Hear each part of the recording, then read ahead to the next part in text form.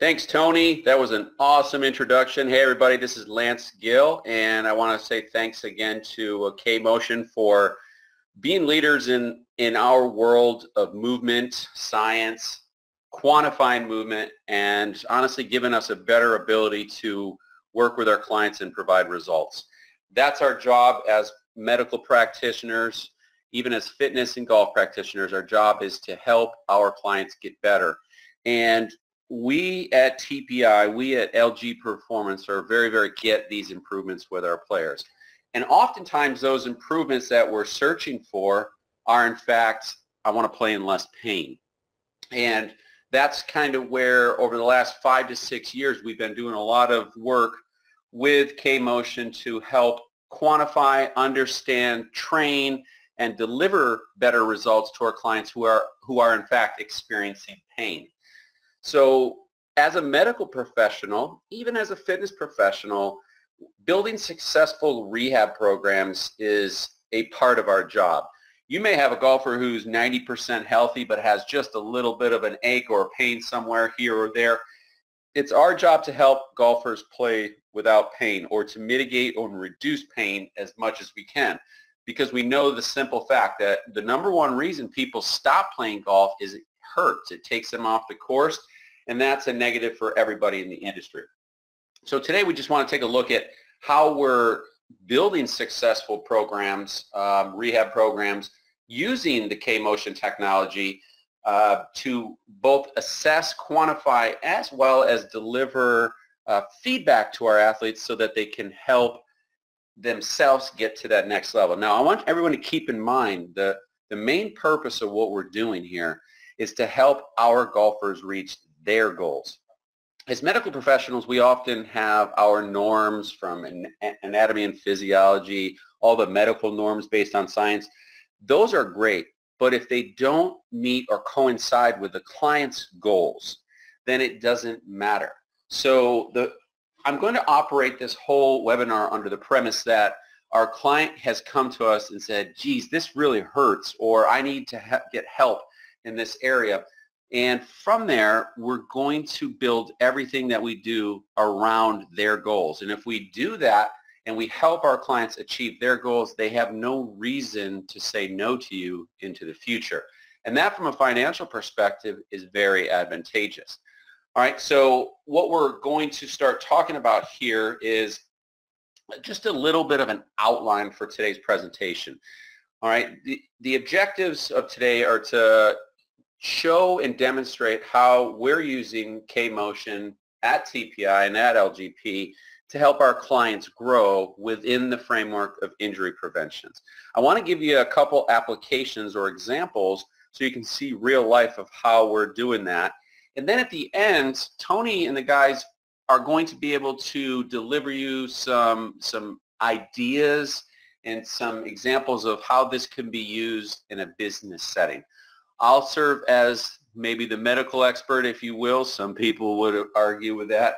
And then the guys will show you a little bit about how you can implement this into your business. So understanding both the examples, the practical, as well as the financial, that's what we're going to cover today. So what I think is important getting started here is demystifying. I like that word, so I threw it in there, demystifying data in golf rehab. For too long, people have hurt, and we focus just on the injury site. And, you know, for the most part, the medical field is really good at fixing injuries. But the injury itself is not the whole problem. All right. We need to have a systematic approach or a roadmap, if you will, to how to locate the source of the issue. The source can sometimes be the body, and sometimes it can be the golf swing or the activity that our athletes are engaging in.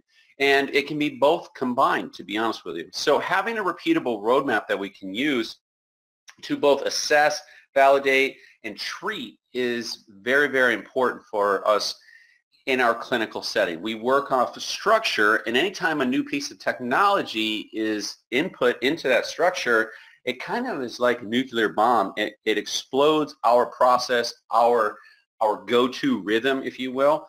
but understanding how to use the technology and implement it into that repeatable roadmap, I think has been a valuable asset for our work at TPI and LGP with our clients to get them better.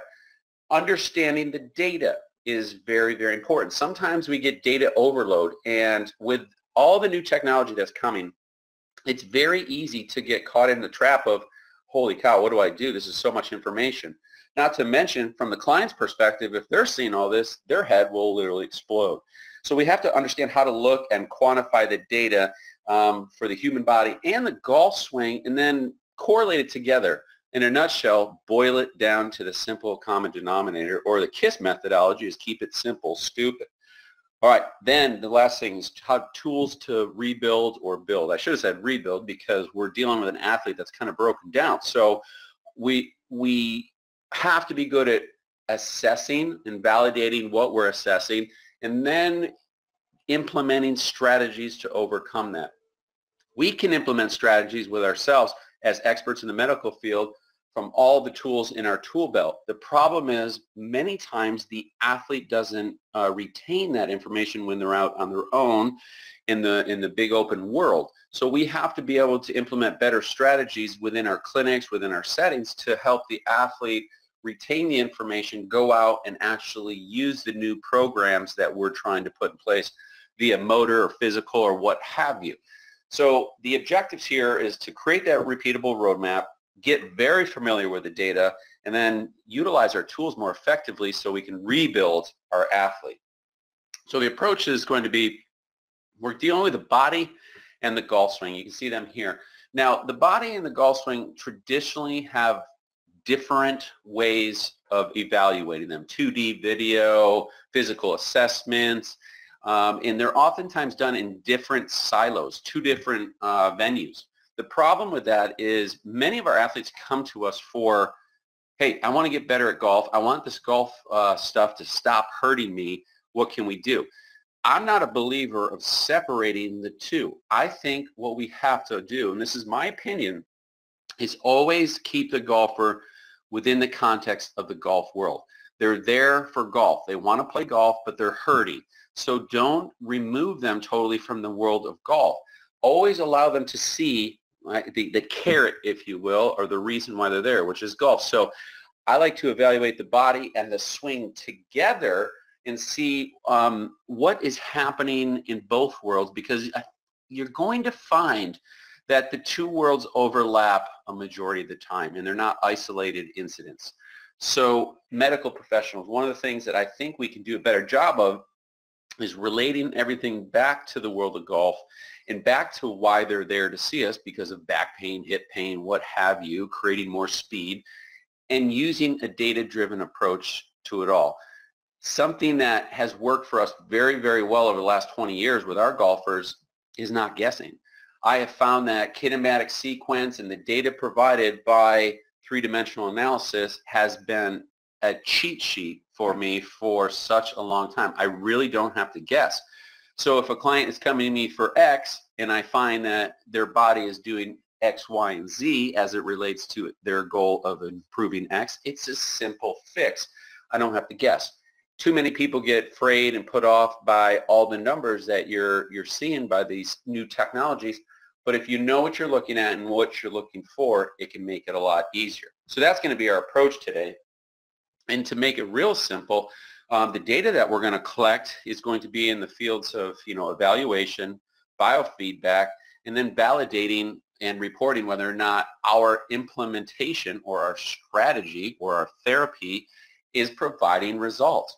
Because you can use this technology for all three. It's a seamless juncture from the initial assessment to the post-validation of what we do, and then moving onwards and forwards, reassessments going forward. We've done this for a long time at Titleist, and it's just starting to get to the practitioners out in the field right now that this is a very easy and simplistic methodology to looking at our clients.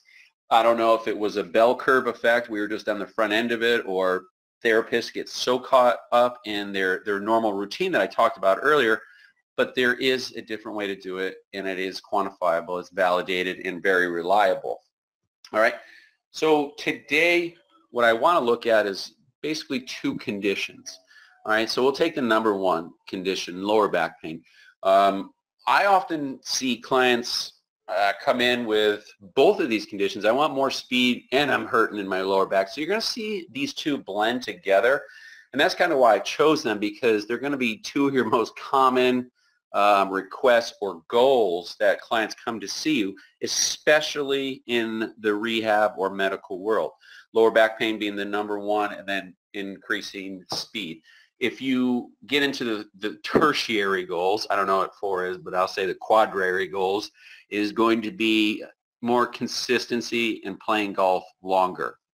All right, so those are the top 4 goals I typically see people. So we'll go after the top 2 here. Playing, and just a little fact, from the last time I checked the data, about 70% of golfers worldwide have played with some sort of back issue at some point in their career. Doesn't mean it's happening all the time, but 70% of golfers worldwide have complained of a back pain at some point in time. That's a significant report, and like I said, if we don't do something about that, that gives the opportunity for this golfer to leave the game because they can't play to the level they want. It hurts too much. And when that enjoyment goes down, they stop spending money. That's a problem. All right, so those are the two conditions we're going to look at. And what I'm interested in is connecting the dots of both of those conditions. The first one being back pain. So taking the client on a journey using data to deliver us better results on our assessment, the golf swing, and then implementations of strategies to fix that. So you can see here, what we're going to look at is, for lower back pain, I want to start off by showing 3 common screens, physical screens that we're going to do that help us understand a little bit about lower back pain from an analytical standpoint, from a data-driven standpoint, and then how those correlate into the golf swing. So are we going to see some of the same things that we see in the physical screen in the golf swing? We call that the body swing connection at Titleist, and that's an important concept.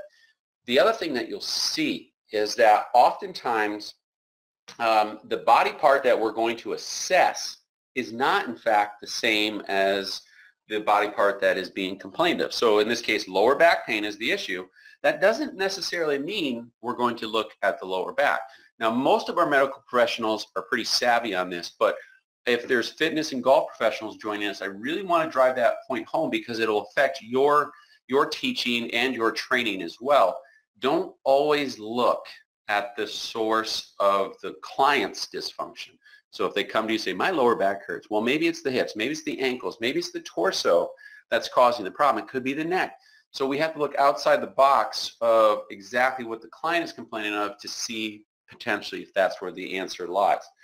So that's what we're going to be looking at into the day here. And so very simple stuff that you're very familiar with, the pelvic tilt test here, being able to quantify how much range of motion that the pelvis is going through, what position it starts at, but more importantly is what the heck the opposite part of the body is.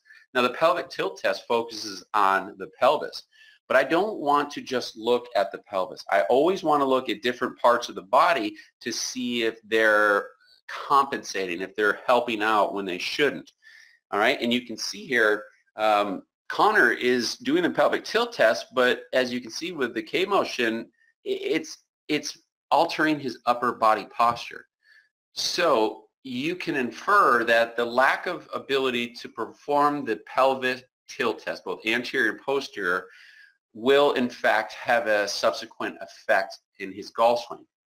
And in Connor's case, you'll notice when he is arching his back, there's flattening. When he arches his back, his upper body stands up. Now we know that at the top of the backswing, many of our golfers go through a momentary anterior tilt or arching of the spine.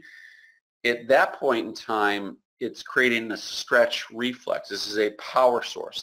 This pelvic tilt test is a very important test for power. Connor here is going through this and losing his posture into a lumbar extended position. So if we see that in his golf swing, it's not going to surprise me. We also know that if you try to rotate your spine on excessive extension, those facet joints are going to start to smash against each other, and over time they start talking back, aka pain. So that's an important concept we're going to look at. The next one we're going to look at here is seated trunk rotation. I'm interested in how the trunk rotates. Many of us were educated and taught by me that seated trunk rotation is a quantity test. Well, in fact, it is. The anatomical norms for this are about 45 degrees each way. And what we're looking for is, does the client have the ability to rotate 45 degrees? So many clinicians, based off of my instruction or others' instruction, solely look for 45 degrees. Well, I'd like to turn the magnifying glass up just a touch, and using this technology, we're able to look at different parameters of the seated trunk rotation, such as what is the pelvis doing? All right. What is the side bend of the body doing? Are you changing your forward and backward bend during the seated trunk rotation? All of those parameters are going to affect your golf swing. So we'll get into some of those details. And then the third and final test we're going to look at here is lower quarter rotation. Lower quarter rotation is the opposite of seated trunk. It's the quantity test for the lower body, and that includes the hip, the tibial plateau, as well as the ankle. Now, a lot of times when people can't rotate those three sections to the appropriate anatomical norms, they're going to compensate and add other body movements to get there. Now, again, the quantity is important. How you get to the quantity is very important. So again, that magnifying glass, I'm going to turn it up. We're going to look at different elements such as pelvic bend and pelvic side bend. Those two parameters are very, very important when assessing the lower quarter rotation test. And frankly, if you're not using technology, you can often miss them. It's very hard to see a quantifiable change in somebody's pelvis with the naked eye. It's very hard to tell if the pelvic side bend is changing during a lower quarter rotation with the naked eye. Having modern day technology with us allows us to not rely solely on our eye and get results that can be validated and oftentimes reimbursed. And that's a big deal for us. And then the last thing I want to do is talk a little bit about the golf swing. What are we seeing in the golf swing, and how does that relate to ultimately the golfer's ability to produce power, but more importantly, to prevent injury? So that's our connecting the dots. Is we get a client comes in, ow, my back hurts. Okay, we're very good at screening the client. We're getting better at finding the source of dysfunction. I still think we need to look more outside the actual pain site and get into the etiology or the source of the pain. I think that was the right word I used there. Somebody will correct me if it wasn't. All right, and then basically correlate it to the activity that the golfer is interested in. Now, I just gave the answer. The golfer is interested in golf. Many times as medical practitioners, we go, well, your lower back pain is stemming from a thoracic spine mobility issue to the right, so your T5 to T11 is not rotating, so we're going to manually adjust your rib cage at rib number 7. And the golfer's like, oh, I don't know what's going on. That's great. Now, at the end of the day, we do all those manipulations, we get the thoracic spine rotating, we reassess with our goniometer, and we're like, oh, you've gone from 32 degrees to 46 degrees. And the golfer's like, oh, great, that's great. I guess that's an improvement. But they're left not understanding what that means for their game. If you can take this last step on the right of correlating it to a golf swing and showing them a quantifiable result, explaining how it affects the golf swing, you're going to see a better retention or buy-in from your client and a much, much, much happier and well-rounded golfer. Our golfers come to us to solve the issue for the game they love, not to solve the pain. All right? We talk about this a lot, is we're in effect tying an emotional response to the reason why they're there to see you. We as medical professionals think they come to see us because they're pain. That is just the motivator for them to get into their sport. So look past the pain, look why they're there. If you can attach emotional outcomes to the pain modulation that you are working on, you're going to get better results as compared to just focusing on pain modulation. All right, because there's not as long of a retention in the athlete. Retention being, hey, this practitioner was awesome. They are great. I always tell my medical professionals all around the world, we are awesome at fixing problems, but we're not awesome at retaining clients, because invariably 2 months after somebody comes to us for physical therapy or chiropractic services, they don't remember our names. Even though we got them out of the most excruciating pain that they've ever been in, they forget who we are, because we do not tie an emotional response to the reason why they're there, and the reason isn't solely pain. It's pain to get into the game of golf in a much more happy environment. So I hope that's clear and concise. So attach the emotional response. We can talk more about that later. If we do that, we're probably going to get a little bit better response out of our athletes. So let's start test by test. Here's the pelvic tilt test, and what we're going to do here is just look at the client's ability to tilt their pelvis. Now, I got Connor here going through the pelvic tilt test, and you'll notice I don't have any pelvic numbers set up on the graph, and I did this on purpose because I'm not interested in quantifying the pelvis all the time. You may do so if you wish, but I'm interested more in what is happening with the upper body. So you can see he starts at about 40 degrees of bend, and during the anterior tilt portion, he goes all the way up to the 20s, low 20s. So he goes from a 40-degree flex to a 20-degree flex. He extends 20 degrees via pelvic anterior tilt, which tells me he is using the lumbar spine predominantly to go through that motion. That is not what we want to see, and sometimes those are very hard to quantify with our naked eye. Now, in this case, you can see it, but I find when the numbers are between 5 degrees and 10 degrees, it can get a little dicey because our eye isn't trained to see that. And it cannot reliably write the numbers of extension down on a piece of paper for pre-test to post-test. There's no way to be reliable and valid by doing that. But when we have the sensors on, the suit on, it's a systematic approach to getting those pieces of data, so that on test 1, we saw that Connor went from 40 degrees of forward flexion to 20 degrees of flexion when he anterior tilted. If by the end of session 1, we can see a reduction of 50% of that, and he goes from 40 to 30, we can quantify and validate that our strategy is in fact providing good results. This is one of the ways that we're using motion technology to assess our athletes. And it goes back to the point, when you're doing a test, there's always going to be a primary, and oftentimes there's a secondary or tertiary objective of the test. Let's not forget those secondary and tertiary objectives and just hone right in on that pelvis. Of course, I don't want to neglect the pelvis. I'll oftentimes put the numbers up to get a quantity measurement, because I do want to see quantity, even though we just teach quality of motion. But I do want to take a look at those secondary pieces of data as well. So when doing the pelvic tilt test, I'd like you to open your eyes up a little bit more into those ballparks. Now, let's take the next test, the seated trunk rotation test. And there's a lot of stuff going on the screen here. And one of the things we're going to look for is how far can you rotate your body? So upper right corner, you can see there we have some norms, 45 to 65 degrees. Depending on if they're a female, a male, you'll see slightly different norms. But the average anatomical norms, if you take a compilation of all the research, is in the 45-degree range, both right and left. When we look at our male tour pros, we're seeing anywhere between 50 to 56 degrees of range of motion right and left. So it's slightly higher than anatomical norms. Our LPGA numbers tend to be between 55 and 62, 63. So they're a little bit on the higher end, and definitely on the higher end compared to anatomical norms. During this test, what we're going to do is solely look at the anatomical norms. So I'm going to use our baseline number of 45.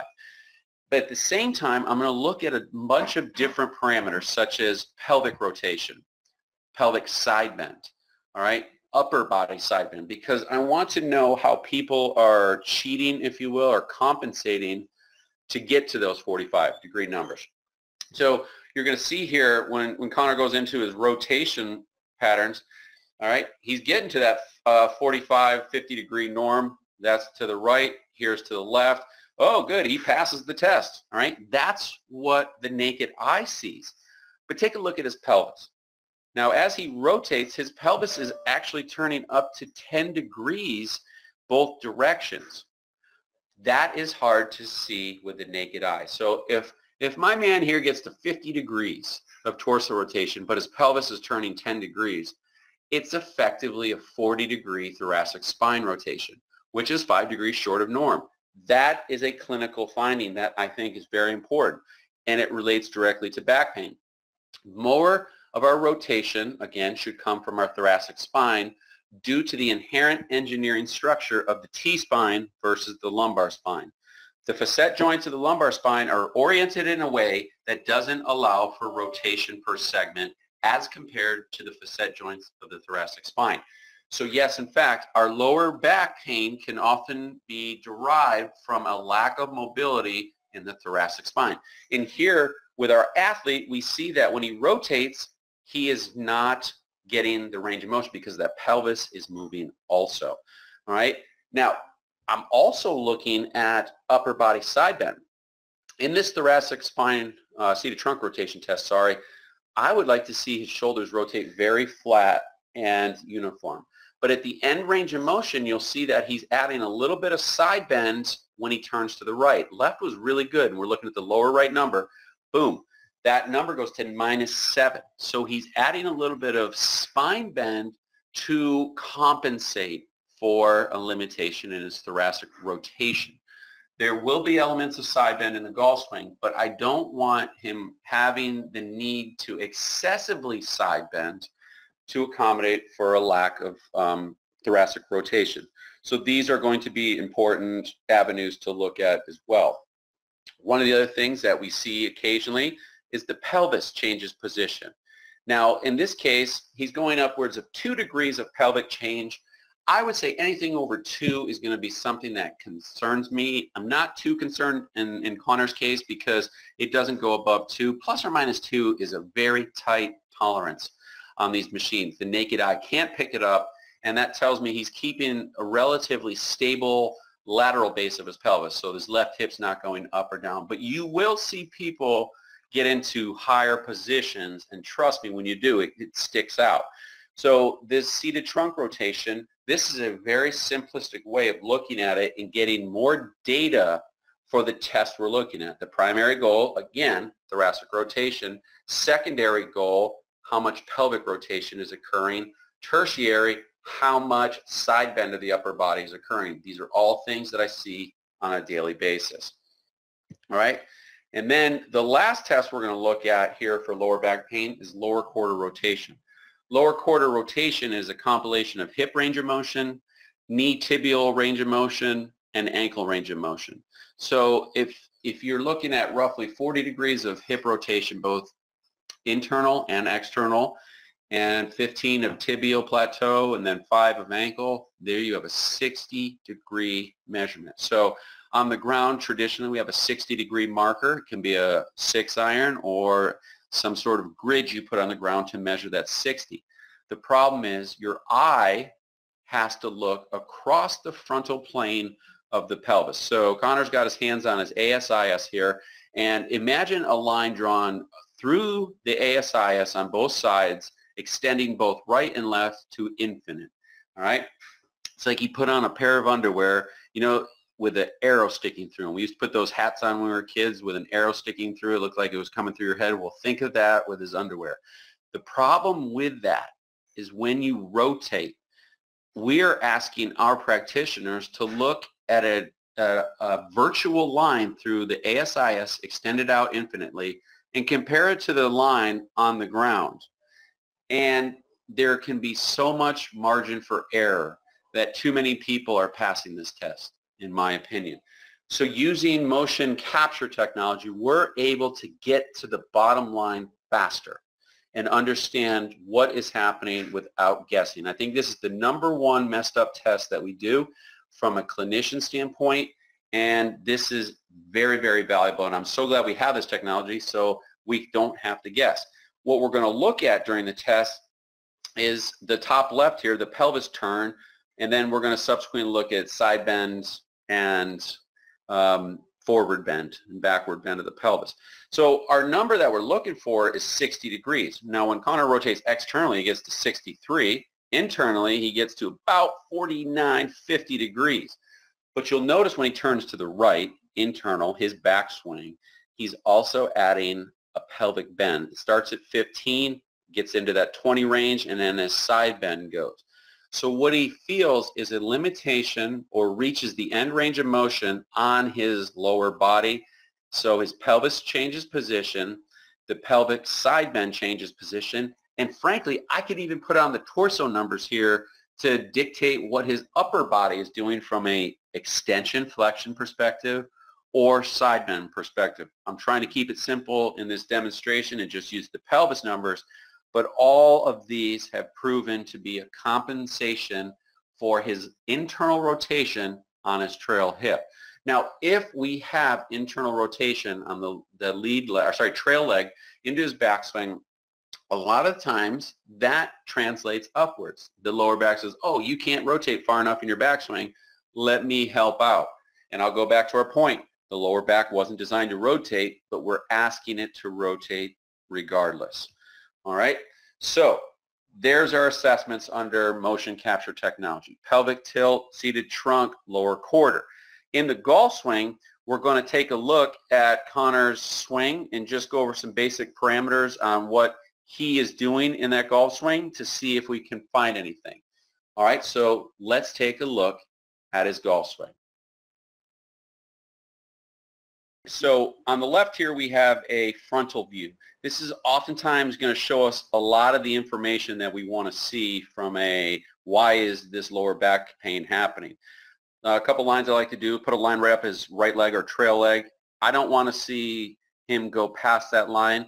So good thing here in Connor's swing, he doesn't have a significant amount of sway from a video perspective. The second thing we're going to look at is what we call reverse spine. So really from the center of the head to the center of the pelvis here, oh, he looks like he's standing straight up. Now, this is oftentimes where we see our athletes. If you look at most of our tour pros with an iron here, they'll probably be in that, you know, slightly flexed position. So they'll have an appearance of tilting away from the target, which is represented by the green line. Oftentimes our extreme reverse spines are seen in a slightly negative tilted posture, tilted away from or toward the target here, which is indicated by the blue line. Connor's in that middle zone. We don't really know if he's either flexed or extended. We can't tell via 2D video. Remember, two-dimensional video compresses the 3 dimensions we live in into 2, and it provides no data on it. So on video, this could look like he's not reverse spining. We'll have to go to the 3D data to find out. Now, the second thing I look at is pelvic bend. So we talked about when you're rotating, we really don't want to see the pelvis change position too much. And as Connor rotates into his backswing, all right, we'll see that he maintains that pelvic tilt, maybe just a little bit more arch at the top of his backswing. If you look at a heat map, if you will, of all the professionals that we've worked with, a predominance of tour players in their backswing actually reduce their anterior tilt by 1 to 4 degrees from the setup position to the top of the backswing. Connor has actually increased it via video evidence. All right, we can't quantify and we can't tell you what it is, but he's going into that arch back position. Now, if you remember from his original pelvic tilt video, when he anterior tilts, he tends to stand up with his upper body. And you can see as he goes up into the top of his backswing, he slightly extends his spine. Right off the initial outset of his swing, his spine goes backwards and up. This is not a major issue. He maintains his posture pretty good, but he has the tendency to go up. Now, can you play golf like this? Absolutely, 100%. If you can go up, then he's going to have to try to initially compensate by going down to get into that impact position that he likes, and there you see him go down. All he's doing is adding moving parts to his golf swing. From a consistency standpoint, extra moving parts make it just slightly harder to be consistent. Again, I don't care if he goes up or down from a golf swing perspective. There's a lot of guys out there, a lot of girls that have made money doing it. What I do care is if he's going up using his lumbar spine and he's complaining about lower back pain, now it's a red flag for me, because how many golf swings is this man taking in a week? The load on his lumbar spine is going to drastically increase the more swings he takes, and that's going to jeopardize how much longevity he's going to have in our game. All right, so we're going to go back now to our PowerPoint, and we're going to talk a little bit about how this could be affecting him from a 3D and look at more of the what's happening on 3D from his movement standpoint. Okay, so we talked golf swing, and here's 3D. This is Connor's golf swing. So a couple of the things I'm going to look at is the side bend of his pelvis. Now, the blue line on the top graph is going to represent left hip high or right hip high at any given point in the swing. Most of our norms you'll see at the setup at the beginning of the swing, the pelvis is going to be neutral to slightly lead hip high. We'll see with a driver between 2 and 4 degrees, iron maybe 1 to 3 degrees, that left hip for a right-handed golfer is going to be slightly high. Now, as you migrate into the backswing, we oftentimes see that change. The trail hip is going to go into a slightly more elevated position or a negative number. We really don't see too many of our golf professionals, the best ball strikers on the world, get more than 10 degrees high with their trail hip at the top of their swing.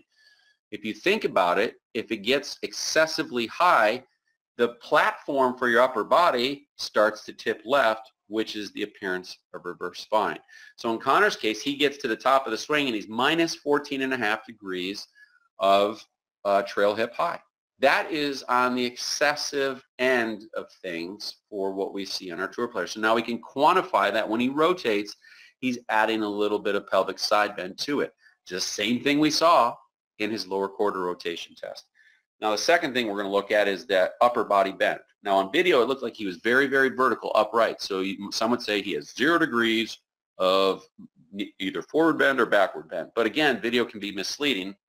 We're going to take a look at the green line on the bottom graph. The green line represents his amount of forward bend or backward bend at any point in the swing. So you can see he starts at 35.4 degrees of flexion with his torso at setup. Now for a 6-iron that he was hitting, he's pretty much on the low end of normal. Be that as it may, sometimes people are in and out of those ranges depending on swing styles. I get it. We're just providing you with some baseline norms. But as he rotates to the top of the swing, look what happens. He's now in minus 13 degrees. Oh, excuse me, Lance, it says 12.9. Oh, correct. I rounded up, my bad.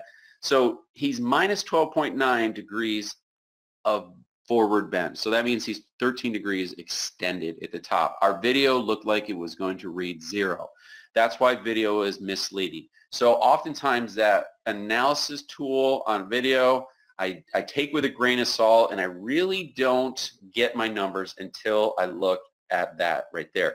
Now, if I look at averages on our pros, you'll see that 10 to 14 degrees is what we see on a lot of our pros. I will get numbers in that ballpark. That's with an iron. With a driver, it's going to be a little bit more vertical, but I don't want to see negative numbers. Let's just keep it at that. I don't want to see negative numbers. That tells me you're definitely going into upper body extension at the top of your swing.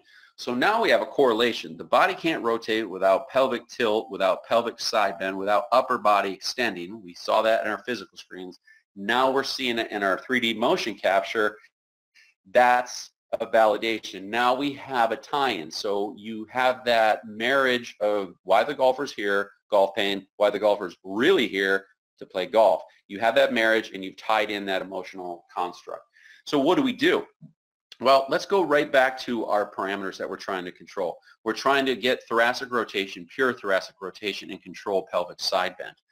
So we will once again go to our technology to actually implement movement strategies within and give the athlete a construct of how to do it, not just achieve 45 degrees, but to achieve 45 degrees without other body parts moving.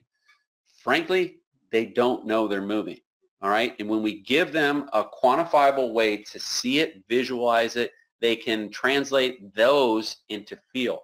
And the beautiful thing is you're not going to hear it on this video just for sound purposes, but we can add the auditory component to it. So when you get in these nice norms and your body positions are where we want them, and by the way, you set the variables, it's not just a pre-programmed set, all right, they get an auditory, so they have auditory feedback, visual feedback. You can add tactile feedback, and they're getting it regardless. So all three learning zones are covered. Here we go with the torso rotation test. My bad, we do have the audio. Very nice. You can see as Connor rotates, he gets into that zone, and it gives him a nice tone to say, okay, you're there. He is also looking at a computer screen so he can get the feedback visually as well with his body. In this, what we're trying to do on this test is maintain pelvic neutral. When he did this test before, his back was arching as he rotated at end range. So you'll be able to see this bend number in the bottom left, maintain relative same position. All right. This tells us as you rotate the upper body, you do not lose your pelvic control, and that's what I'm looking for in the golf swing. All right, and then we go to the quantity parameter. Can you rotate your torso to 45 degrees without losing control? Whereas before we saw Connor would get to about 40 degrees of torso rotation before his pelvis kicked in. That's based on the seated trunk test. Now, I'll play the video again. You'll notice as his torso rotates to 45, he's only at -4 degrees of pelvic rotation. Still room for improvement, but we notice that it is getting a little bit better because he's not going into that -10 number, and his pelvis position is not changing 1-2 degrees, and that's really, really good. So this is our biofeedback, our training plan to help him understand how to rotate without using that lower spine. Now the second one we're going to do is pelvic side bend. Let's control that same motion with the hip not going into that -13. Connor was at -13, actually it's -12.9.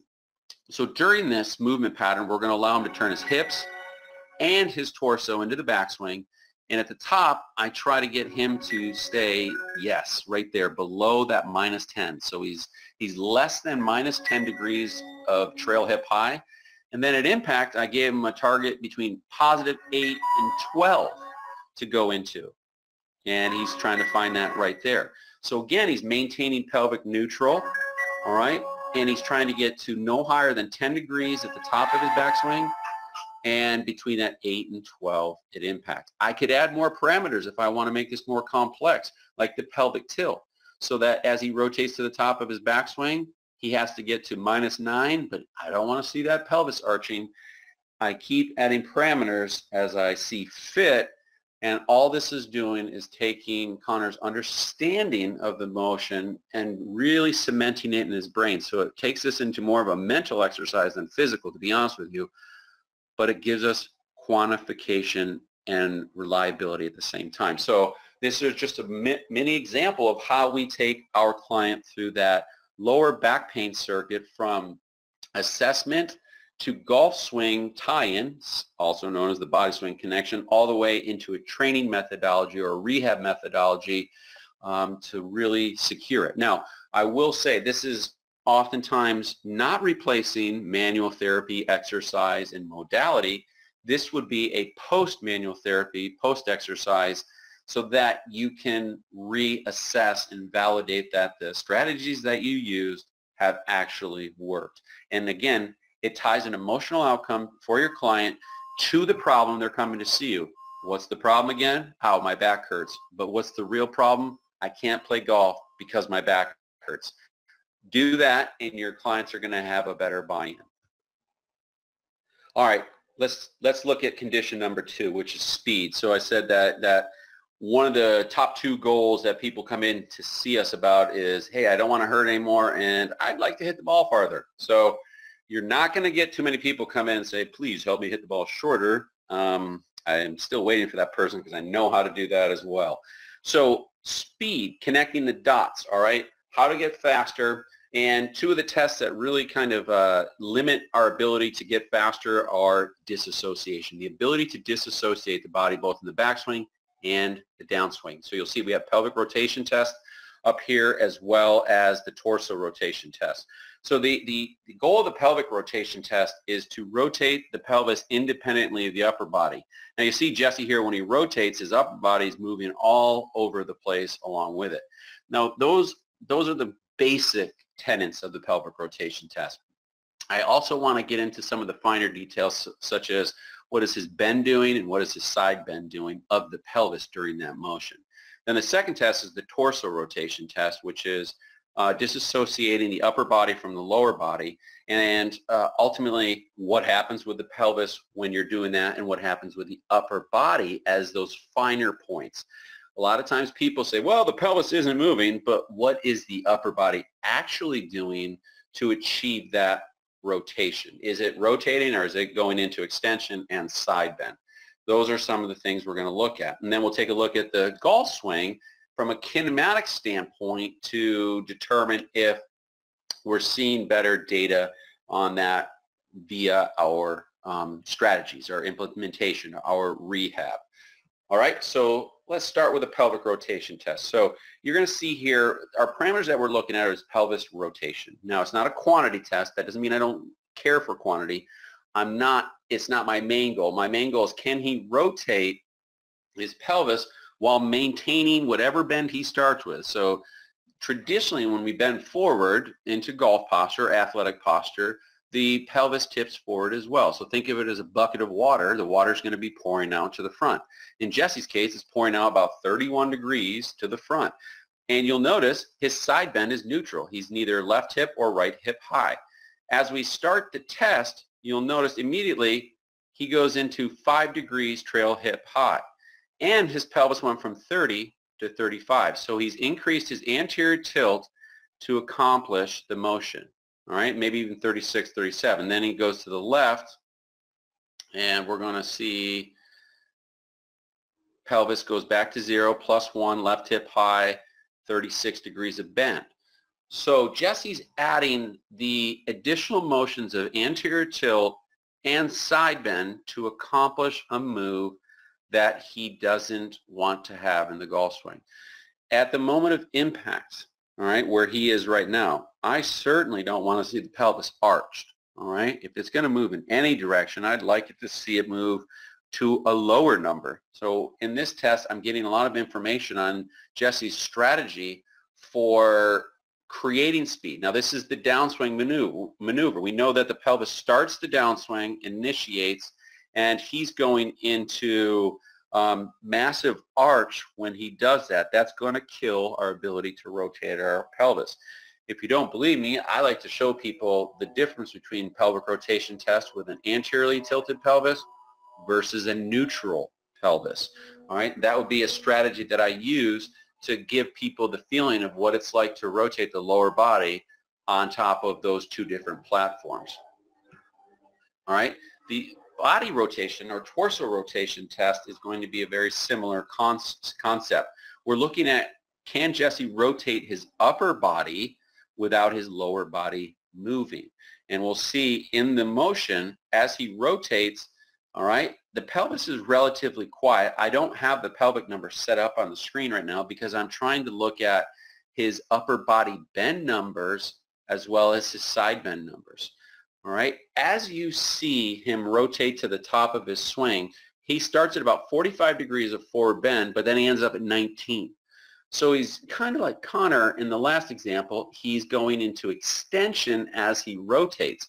The problem with that is putting a lot of pressure on his lumbar spine, theoretically, because of it. In the golf swing, we don't always keep the same amount of flexion as we rotate, but by the time you get to end range of rotation, your number should not have decreased quite so significantly in this test. An excessive side bend is also something I'm looking at. Now, the cool thing is there's no known numbers or research done on this. Moving into the new millennium of assessment and rehab, this is where I think our medical practitioners are going to really, really key in and give us more information on this. I'm not afraid to say I don't know what the number of side bends should be at the top, but I don't want to see it changing drastically. All right, the shoulders are going to rotate around the axis of the spine. I would contend that if we see an excessive amount of side bend on either rotation direction, we're seeing a compensation. All right, does the body side bend in the golf swing? Yes. How much is allowed in the torso rotation test? To be determined, but the good news is we can measure it. All right, so what we're looking at is just finer movement points in the torso rotation test to quantify this. All right, in the golf swing. Now, when we looked at Jesse's golf swing, this is his original kinematic sequence. All right, very interesting sequence, very, very powerful hitter, very strong golfer. 428 degrees of pelvic rotation. Torso is up in the mid 700s. Arm speed 1100, which is pretty solid. But the hand speed is a touch low for all those first three. So is he getting the most optimal amount of translation? Probably not. And you can see that light blue line right there, which represents his arm speed. When it gets to the top, it's a little bit plateauy. It kind of runs straight across. We don't see that sharp decline, which tells me he's not translating speed as effectively. Now, that's the lead arm. Could the lead arm have a speed issue or deceleration as a byproduct of the segments before it? Theoretically, yes. It could be a wrist release issue, yes. But the problem is he's not translating as much speed as he wants to, and that's why he came to see us. So in his golf swing, we have just a basic view of his golf swing. Very powerful golfer. And I'm not going to look at what he's doing wrong in his sequence. In his golf swing.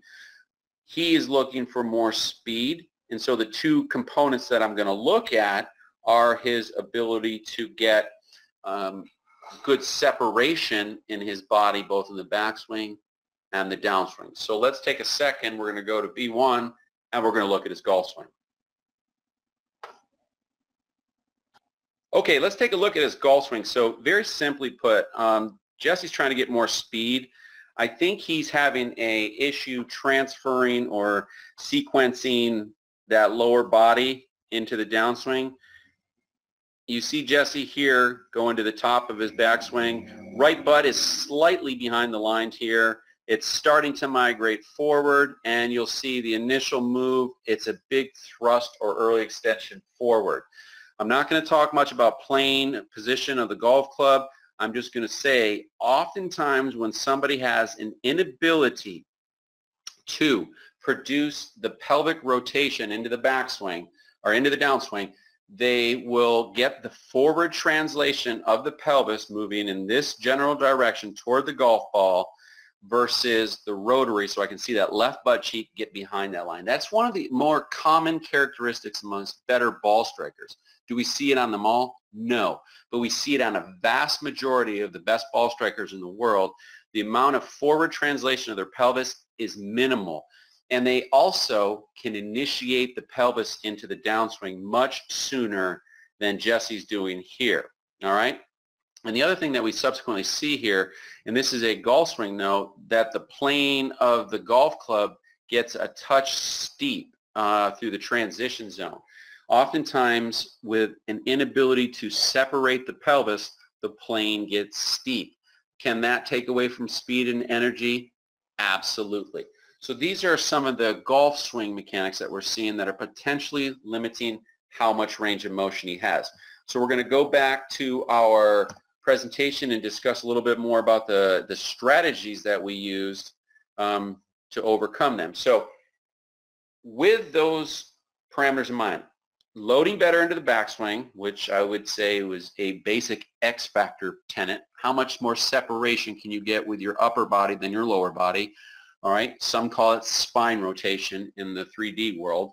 And then subsequently, how do you unload it? Jason Glass always says you've got to load to explode. Well, I'm stealing his concept. Everybody, if you do something for me, send them a note and tell them to bill me.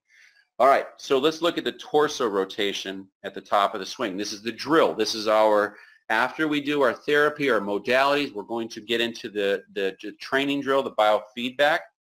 Jesse's going to go to the top of his golf swing for upper body rotation. And what he's looking to do here is control his upper body bend and more importantly, get that side bend. He's not trying to get too much backward bend, and we saw that significantly in his torso rotation test. We could also say this is reverse spine, all right? Not going into reverse spine, I should say. So Jesse's keeping his forward bend above 0. What that does is keeps his trunk somewhat flexed. Is he losing flexion? Yes, he starts at 40, ends up at 0. So for every degree of body turn, he loses about, sorry, every 2 degrees of body turn, he loses roughly 1 degree of forward flexion.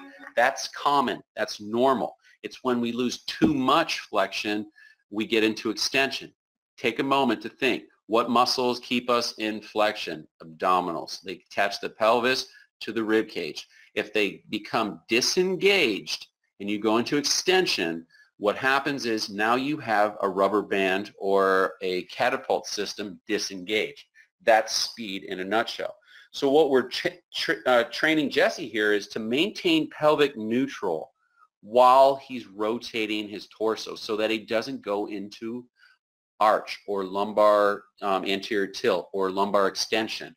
All those things are important because if he can rotate to that 45 degrees or more into his backswing while keeping pelvic neutral, it's like stretching a rubber band, all right? That yields potential energy. That's what we're looking at. All right, now let's look at our second strategy. Now, once we've done our movement strategies, our therapy, we've added the rotation with neutral pelvis so that he can generate more energy. Let's add a super speed. For those who don't know, it's an overweight and underweight training protocol that goes certain percentage over your normal standard weight, certain percentage under, recruits more muscle fibers, more tissue, and then allows you to swing faster, basically unlock your brain. A lot of this was adapted from sprint training. You know, many of the fastest players and sprinters in the world would run uphill, make it harder as fast as they can. They turn it right around and run downhill as fast as you can because your body is unlocking the speed and you have to learn how to control it. So Jesse in this model, he's going to go through a program after hitting balls. He's going to go a certain amount of swings with a heavy club. In this case, it'll be 5 swings with a heavy club as hard as he can go. So he's trying to recruit more muscle using the same premise of pelvic neutral, torso rotation, maintaining that neutral, and then unlocking the pelvis and the body through the impact zone. And what I'm trying to do is create as much speed as he possibly can. There's no outcome here. There's no golf ball whatsoever. After he implements those, he's going to then go to the light club. So this is about 10 to 15% lighter, and he's going to be able to move his body in a much more expedient or fast manner. So his brain is learning how to run downhill right now, control all those moving parts at a much higher rate of speed. Going through this whole system, he is telling his brain it is okay to move faster, but he's telling his brain to move faster in a safe and controlled setting. All right, and then we go to the medium, which is now his club, so he can put it into a game or game-like construct or what he's used to. And you can hear that noise he's producing. All right, he's learning how to release the club at impact, deliver the energy of the body to the golf club. We see quantifiable changes ASAP with this type of, now at the end, he hit a very, very soft object, all right, so we can get some numbers on KVES.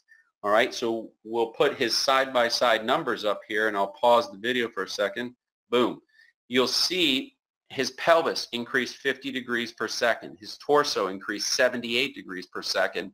His arm speed went 15, not the highest increase, but look how that translated into his club speed. 190, almost 200 degrees per second more speed at impact. Now, he came to us for speed. If you show a client they're 200 degrees per second faster, that's almost 10%, I think, if I'm doing my math right, faster. That's huge. And all that took is 15 swings. Now, it took a little therapy to get there, unlock the body, it took a little re-education on learning how to turn out of a neutral pelvis, and boom, we get those types of results. This is that harmonious relationship between why they came to see us, how to measure it, how to train for it, and most important, how to validate and report that we are seeing results so the client has an emotional tie-in. Geez, that's a lot of information. All right, our goal here is to help you understand how to grow your golf rehab program, because whether it's speed or whether it's injury, they are one and the same. All right, everybody tries to hit it farther, everybody tries to hit it faster, swing faster, but we have to do it in a safe and effective manner. All right, and most of our athletes are going to play with injuries at some point in their career, so it's a very, very important roadmap on how to build a more successful golf rehab model. This tool is valuable for us in taking our clients from point A to point B to point C. I'm very passionate about helping our medical professionals in the world get more sports specific, get into the finer points of rehab so that it takes it out of the sterile clinical setting and puts it more into that functional or the reason why the athlete's there setting, which is, in our case, golf, but this could be tennis, this could be baseball. It doesn't matter to me. It's about tying that emotional construct to our athletes. So when we're talking about growing our golf rehab program, honestly, everything boils down to communication. We have to communicate better. Elevating our communication, well, if we have better data and we have more sound data, we're able to communicate better.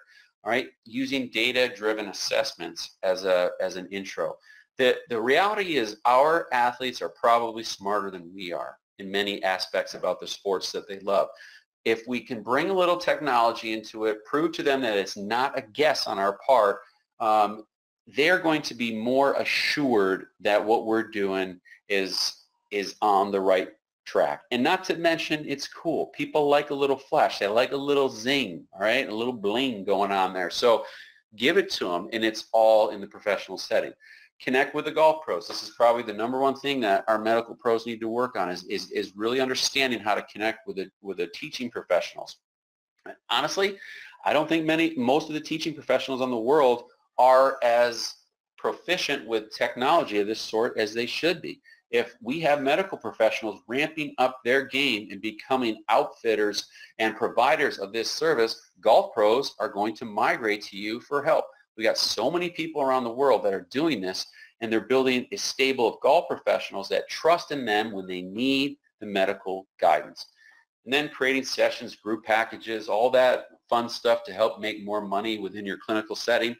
Those are all things that Tony's going to talk about and bring to you in a little bit more advanced setting. So please, I would say, pay attention to the final portion of this, which is going to be some examples of how these types of scenarios using K-motion technology, data-driven analysis in a clinical setting to produce more cash-based outcome. I want to say thanks for letting me talk a little bit about the nerd side of things, how the body relates to the golf swing. It's one of my biggest passions, and I will say this, without a shadow of doubt, I'm using it every single day at TPI. I'm using it with all my clients for Lance Gill Performance. It helps me understand what is happening so I don't have to guess, and effectively takes my success rate from in the 70s to well over 95%. If you think about that, if you can get a 25 to 30% bump in your success rate just using a simple validation tool, why would you not use it? I want to thank you for spending some time with me. I know time is money. I want you to go out and make some, and please stay in touch. Cheers, everybody.